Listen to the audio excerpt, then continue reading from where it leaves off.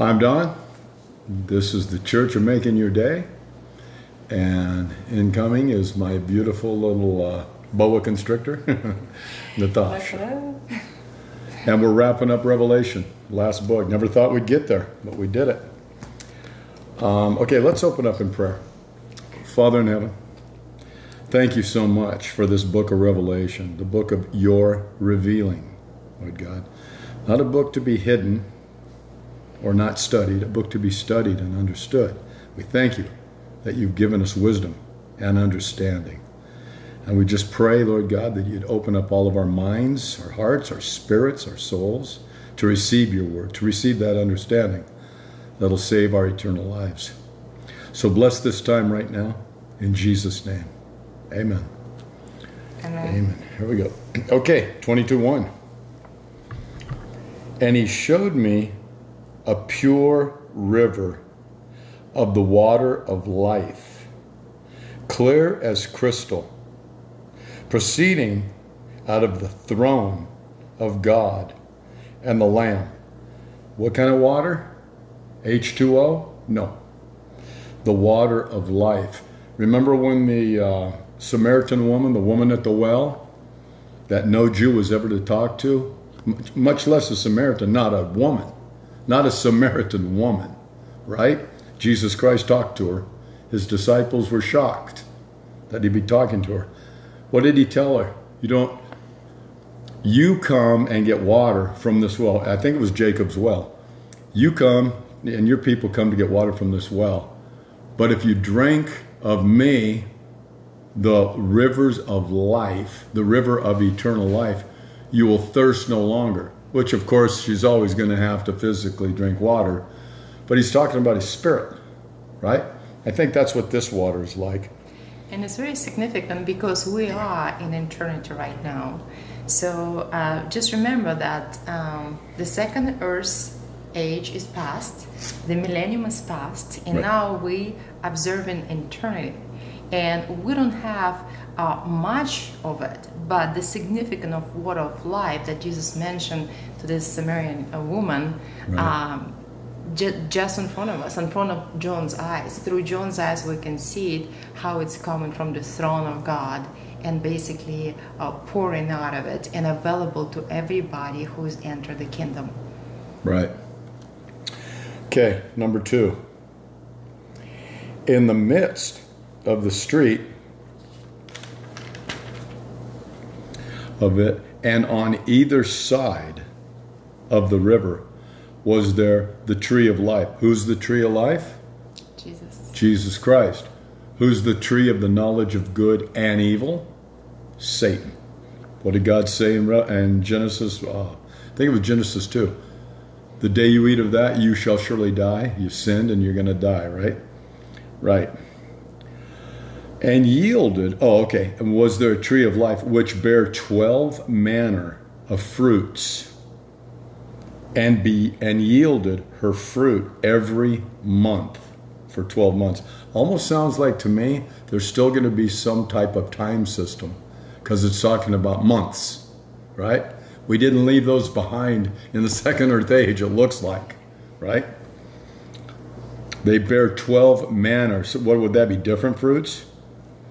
And yielded her fruit every month, and the leaves of the tree were for healing of the nations. So this is some tree, right? This is a tree that gives life. This is a tree that brings healing. This is a tree that heals any kind of boredom that would begin to ever set in, right? Kind of a medicinal tree. But again, we're in eternity right now where there's no place for evil, right? So just think about it. It's a high energy vibration, including these beautiful waters and everything that surrounds this water, including souls of people that surround by energy of God. Right.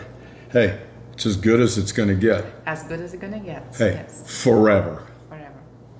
And there shall be no more curse, but the throne of God and the Lamb of God shall be in it, and his servants shall serve him. pray that that's us, right? His servants. And they shall see his face, the face of God, that no one's ever seen in the physical. And they shall see his face, and his name shall be in their foreheads. Oh, it's going to be marked on their foreheads? In. What's in your forehead? Your brain. How you think, what you believe. So talk about basically your mind. If you remember, everybody wonder why we use only 5% of our brains, right? Right. And well, here you are going to use all 100% of it. Right. So more power to you, that is given. Right. And again, the comment, see his face. There's so many people wonder why they never saw God and never saw his face. And even Jesus said, if you see me, you see God. Right. So the first time in the entire Bible, basically, that God show his face, the ability, because remember, we in a spiritual dimension right now, and our ability to see, I want to say physically, but it's really spiritually. Right. However, if you wish, you can say physically on the way to see God and to see his face. So what an incredible time. Right. To be there with God. Man with, well, not man, right? Spirit man. Yeah, with man. God, finally.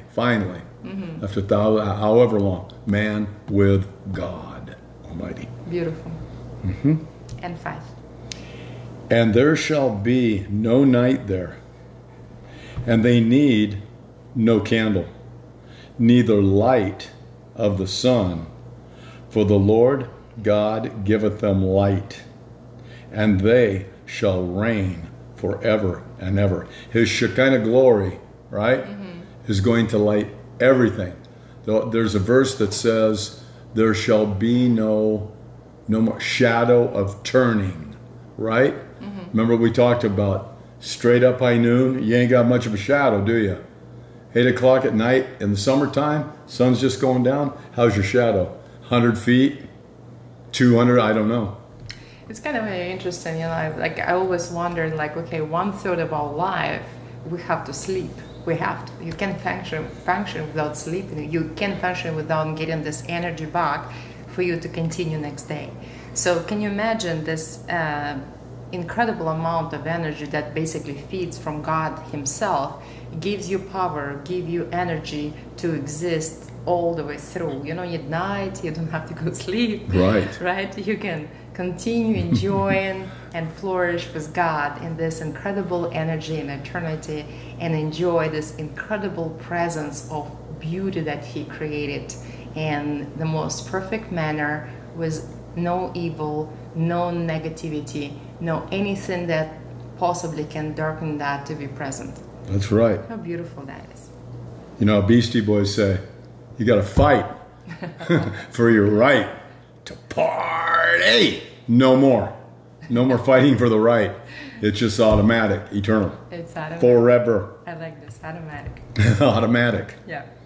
Hey, if you're having a bad time, it's your own fault. That's for sure. All right, 5, baby? Yeah, and just one more thing to say. For the Lord God giving them light, and then shall reign forever and ever. Right. Beautiful. Super heavy. 6. Oh, 6. And he said unto me, these sayings are faithful and true. And the Lord God of the holy prophets sent his angel to show unto his servants the things which must shortly be done. So it sounds like there's still some work to do. Behold, I come quickly. Blessed is he that keepeth the sayings of the prophecy of this book. And I, John, you know, it says that if you read this book, you'll receive a special blessing. I just want to say that, yeah. Yep, yours it.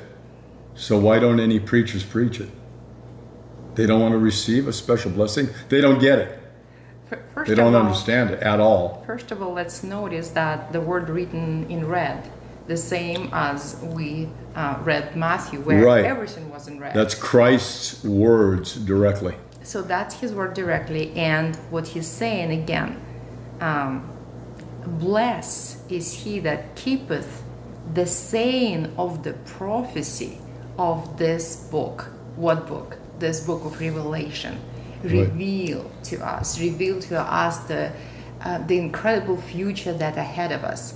Well, because you have to also understand, if you remember, Christ said that, and it's going to be given to you according your beliefs.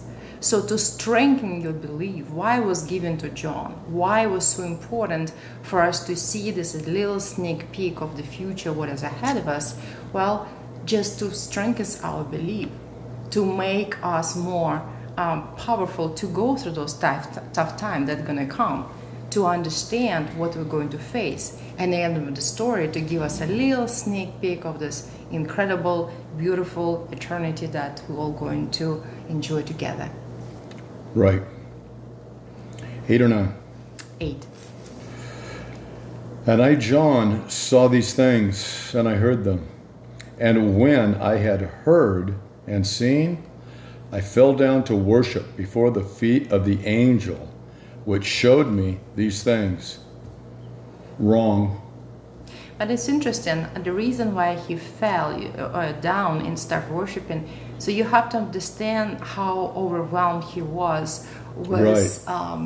Understanding that this is it, right? And according to Arnold Murray, at this time, John is coming back to 96 years after Christ. He's coming back to the earth again, from his where spiritual, he was. because remember, he was taken in his spirit, right? So he comes back to his physical body, and you can only imagine how overwhelmed he was after experiencing all this, and given this honor to be able to write this book and give this word to you, for you to have this little understanding, right? Of what is going to happen. And John, have this incredible honor from God and respect the way he is as he is, to deliver it to you. Right. Right? You know, it's like, Incredible. Have you ever noticed sometimes a shower glass will be rippled? Yeah. So you really can't see through it. Right. Right? That's the whole idea, right? Privacy in your shower no matter what. Okay? That's how we see the heavenlies. That's how we see spiritual things. Okay? Dimly. We know it's there by faith. We know God's there. We know Jesus Christ rose from the dead. We know he forgives us our sins. We know we're Christians. But other than that, right? You know, we got a long ways to go as far as spiritual goes. We see through a mirror, a glass dimly. But then we will see clearly. She said we use 5% of our, they used to say 10%, now they say 5. You use 5% of your brain, right? There you'll have 100% pure recall.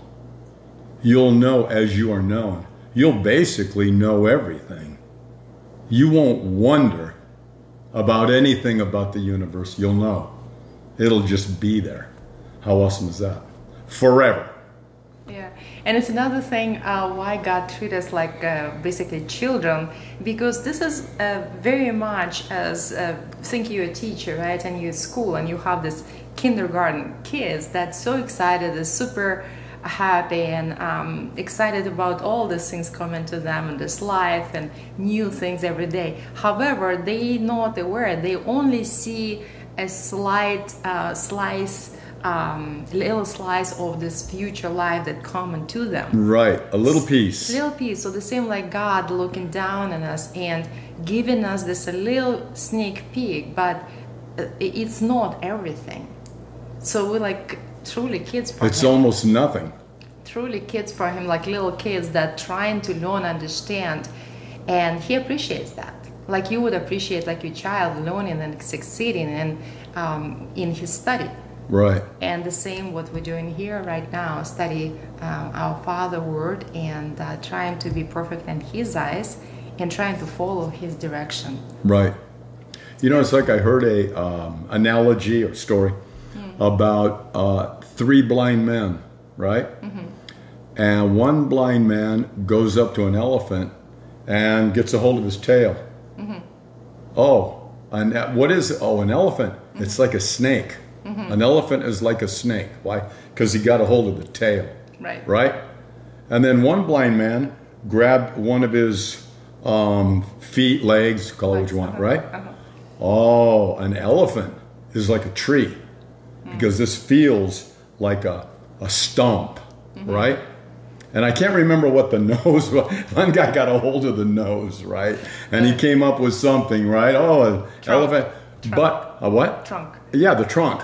No, not nose. An elephant's trunk, okay? And he got a hold of the trunk, and he said something about it. But is an elephant like a snake? No. Is an elephant like a stump? No. Is an elephant like anything else you can come up with? Elephant's an elephant, but they couldn't see that. Right. Why? They were blind. They were physically blind to the physical object that they were trying to figure out. That's how we are in the spirit, right? Yeah. We can think this, we can feel this, but we're still kind of shooting in the dark, right? Through the glass dimly.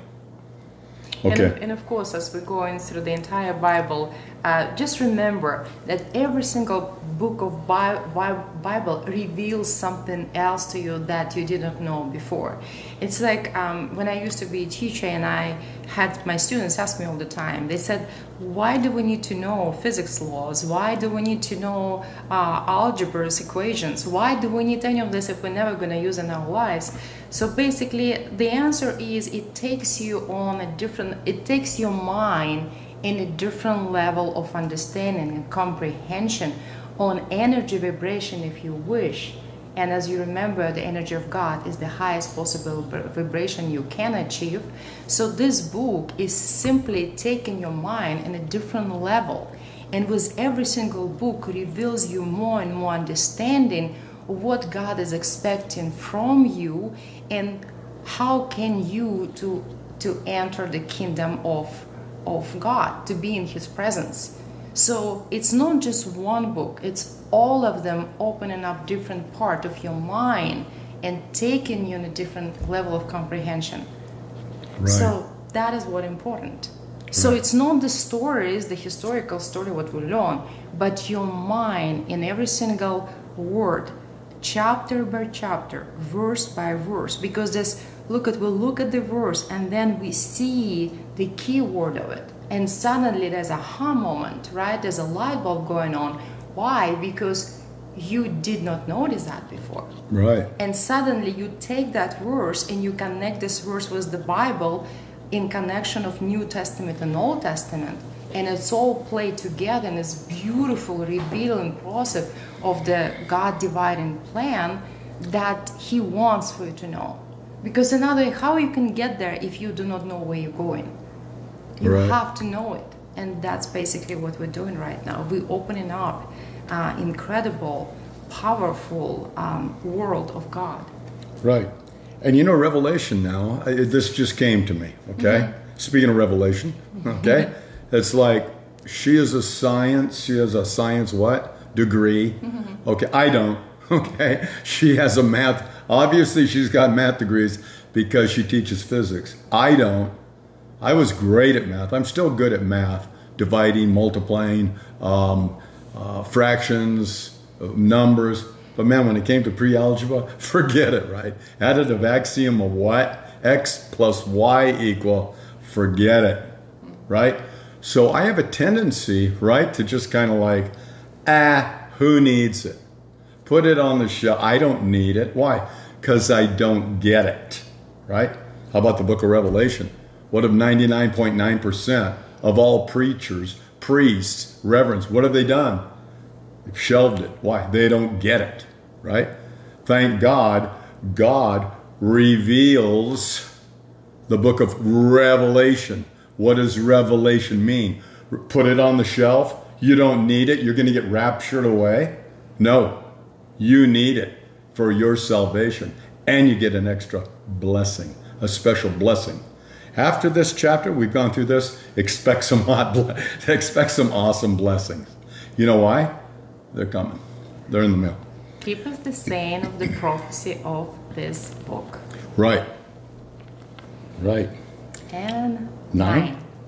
Then saith he unto me, see thou do it not.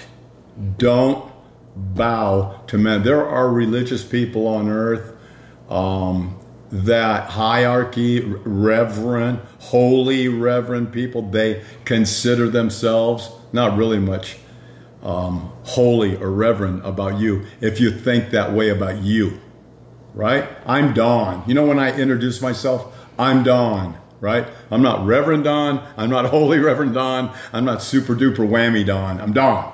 This is Natasha. Leave it at that. Keep it simple. There are some religious people that want you to bow to them. They want you to kiss their ring. Hey, don't bow. You can tell him to bow to you. And you know what he can kiss, right? But not the ring. Forget that kind of people. Stay away from them. They're self-righteous hypocrites. Big in their own mind. Not in yours. 10. So here's basically what angel responded to John when he was trying to worship him with all his overwhelming thoughts that he had, right? So then he said at 9, we just need to finish this. He's saying of this book, worship God, right? So another way, he said, don't bow to worship God. me. You bow to God. You worship to God. And 10. And he saith unto me, seal not the sayings of the prophecy of this book. All I've ever heard preachers say is seal it. We don't need it. He's telling you right here in black and white, the word of God. And he saith unto me, seal not the sayings of the prophecy of this book. In other words, get into it. Get into it. Digest it.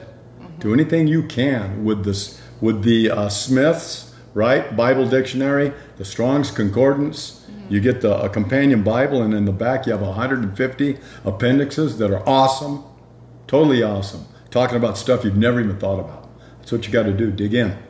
Study to show yourself approved. That's right. Seal not the sayings of the prophecy of this book, for the time is at hand. He that is unjust, let him be unjust.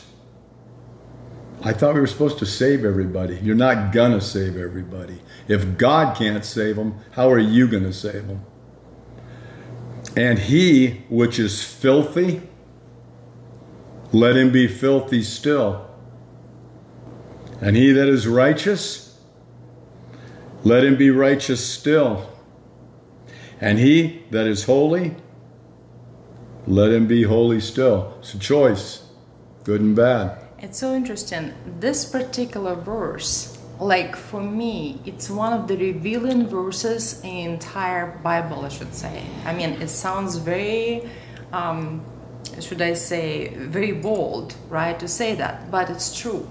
Because if you think about it, if we learn how to accept all the people at any time and any circumstances living their life and trying to bring their soul to the level of God, that life would be so much better. Because they're people, right? We don't have to affiliate ourselves with everybody.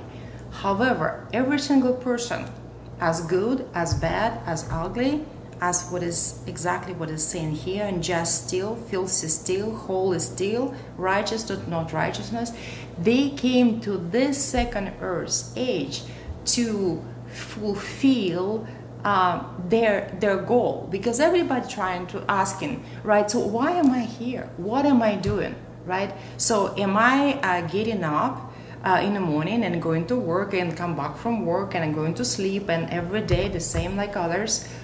Okay, for example, and then I'm going to college and then I'm getting married and then I have kids and I have grandkids and then I die. What is my purpose? Well, right. The purpose is basically here. It's saying that we come to the second earth age to improve the condition of our soul, to get closer to God as close as we possible. to be able to sustain his vibration and his energy in a third earth age, to be with him in eternity. How are we going to achieve? Well, you can go to the cave and you can live in a cave, or you can live by rule of society, or you can do anything else with your life, right? And we're going to talk about this a little bit later, what happens with people that have huge talents, because they're the biggest influencers. Right. They influence soul of people, and then their free choice and free will, what they're going to do with soul of many people. Because they given power and authority to use their talent to take people in a different direction and bring them to the level of higher or lower according to what they do and according to the power given to them. Think about it. What a responsibility, right? What a power given those people that basically with their behavior, with their action, they control masses of souls.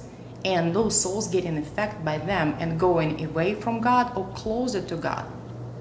So that's what's all this thing is about. That's why you're here on this earth. Right. And that's the only reason why you're here. And you're not here to, let's say you're here as architect and you create these beautiful buildings. Well, those beautiful buildings will affect souls of people, right? Right. And then it doesn't matter exactly what you're doing.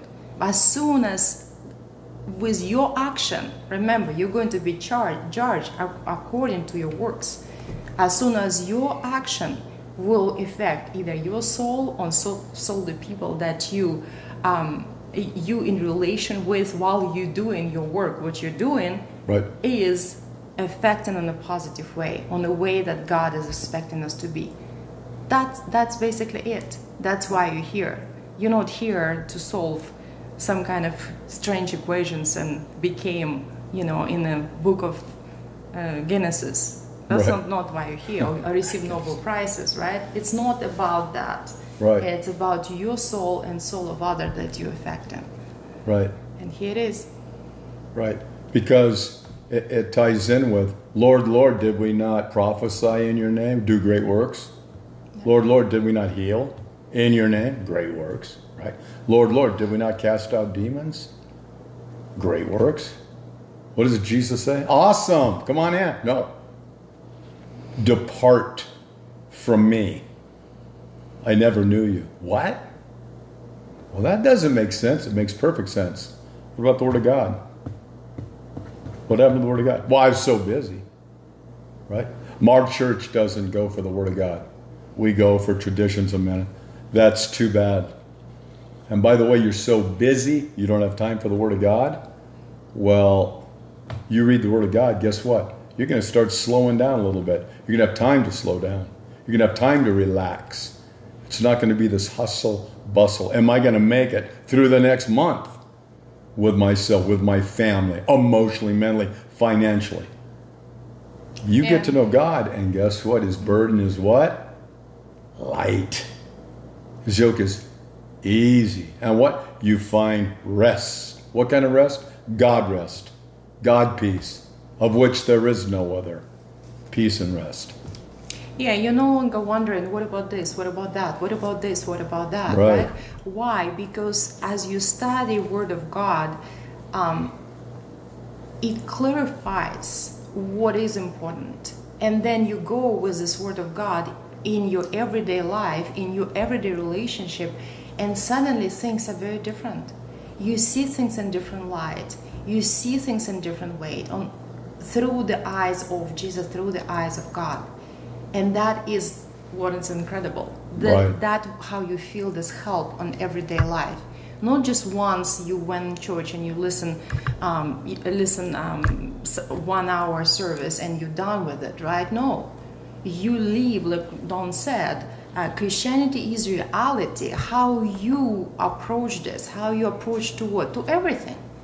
To your family, to your pets, to your neighbors, to your co-workers, everything and everywhere you go in by seeing God, and you go in His light, in the light of Jesus. Well, why? Because, well, we never saw God, right?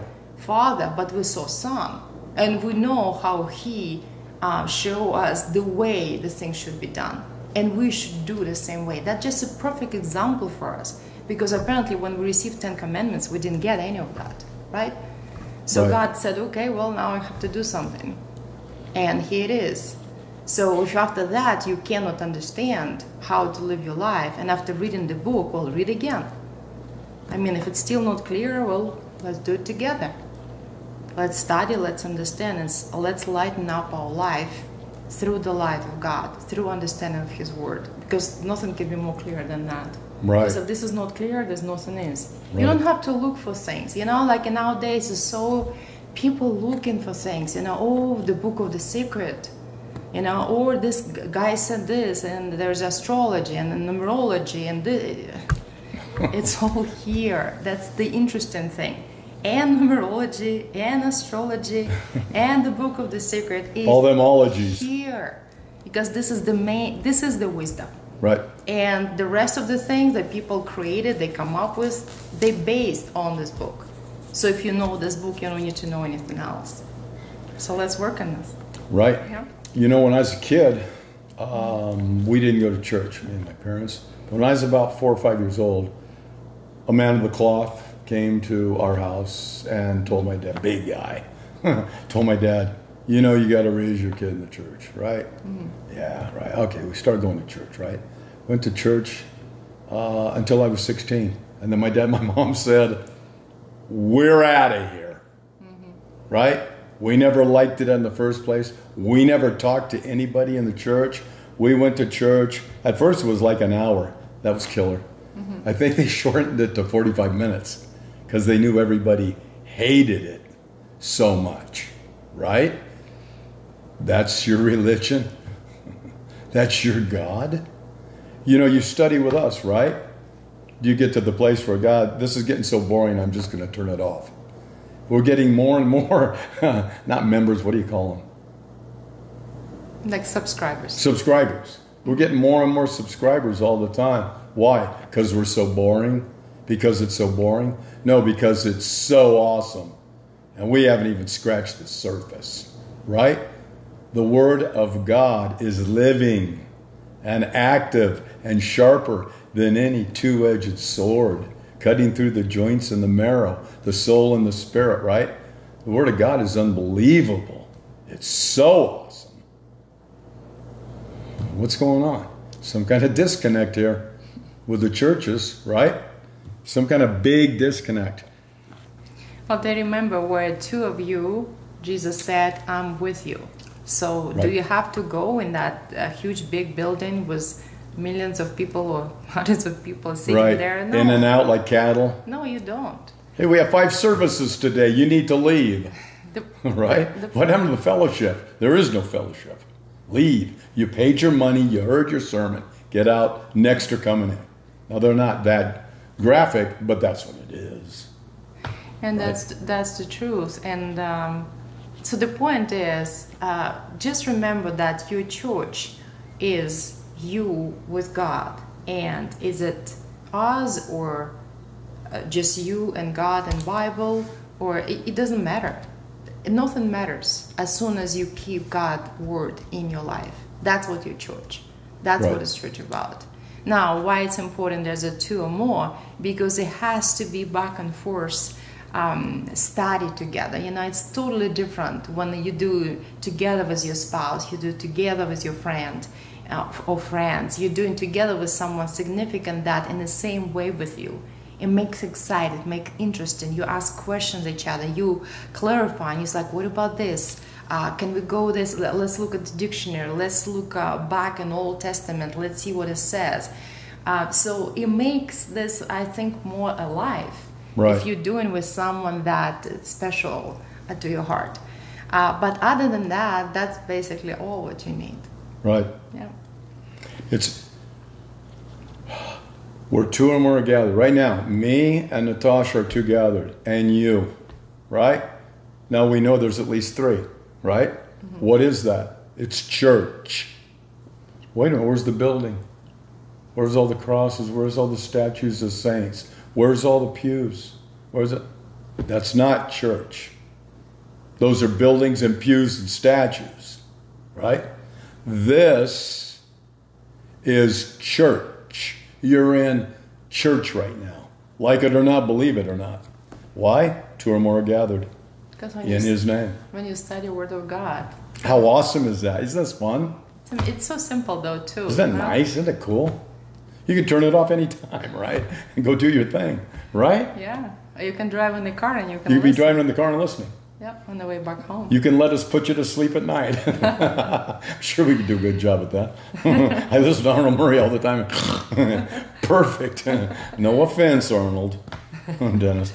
Okay. Okay, and 12. All right.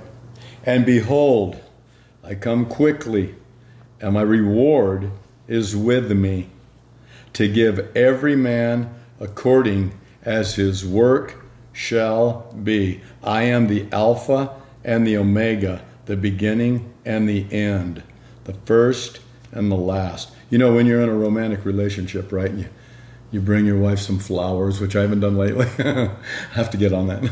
Or a little bottle of wine, whatever it is, and we're going to have a nice time. How does she feel? She lights up.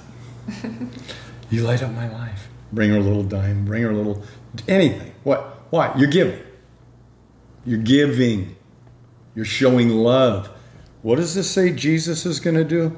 I come quickly, and my reward is with me, to give every man according as his work shall be. He loves you.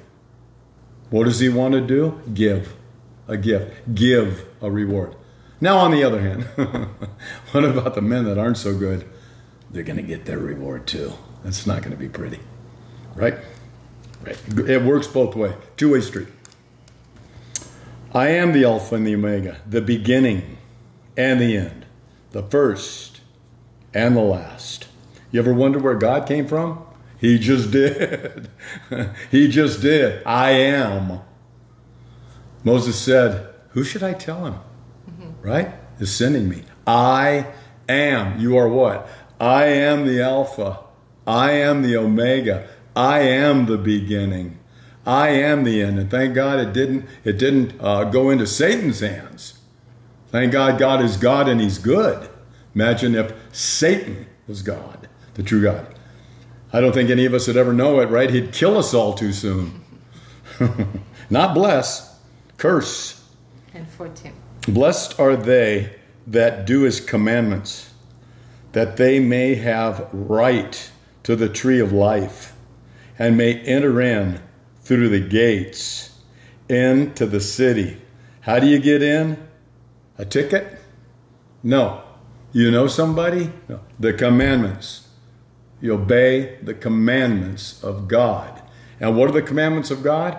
They're not burdensome to those who love Him. They're not burdensome. They're your life. I heard a DJ say one time, oh yeah, the only problem with the 10 Commandments is it's a bunch of don'ts. No, it's a bunch of do's. To be holy. Yeah, well obviously, it's a bunch of don'ts, like you can't murder, right? Dang. What a bummer. I wanted to murder somebody, and now I can't. You know, people are, whack. Hey, they got 2 brains. One's lost. The other one's out looking for it, right? What's up here? Nothing. Nothing spiritual. They have no clue. Mm-hmm. Okay, the commandment, okay. 14. Mm-hmm. Which one? Still 14. 14. Blessed are they that do His commandments, that they may have right to the tree of life, to Jesus Christ, and may enter in through the gates into the city. Gates will never be closed in the new Jerusalem. For without are dogs and sorcerers and whoremongers and murderers and idolaters and whosoever loveth and maketh a lie. See, now again, obviously right now we're back on earth. Why? Because that's going to happen now. It's not in heaven. We're not anymore in the Spirit on the Lord's Day. Okay? John is back on earth. And they're just reminding you what kind of people make it and what kind of people don't. Black and white right here. Idolaters, and whosoever loveth and maketh a lie. I, Jesus, have sent mine angel to testify unto you these things in the churches. I am the root and the offspring of David. Direct lineage from King David came who?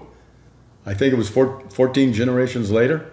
I think from Adam to David was 14 generations. And from David to Jesus is 14 generations.